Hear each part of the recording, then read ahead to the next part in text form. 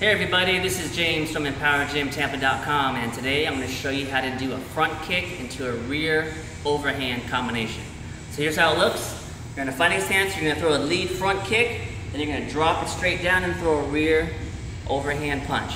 Now this is a great combination if you're on the heavy bag or if you're sparring with someone, because the intention here is when you throw that front kick, you're trying to get them to drop their guard, at least brace for that front kick, but then it leaves their face open.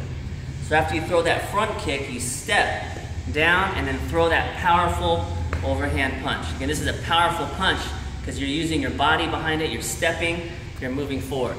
So here's how it looks on the bag. In a fighting stance, work my front kick first, and I step right into that overhand. On the switch, so front kick, right there on the switch. One more time. And that's it. So again, this is a front kick into a rear overhand punch. I love this combination just because it's good for, faking people out, and it's real powerful.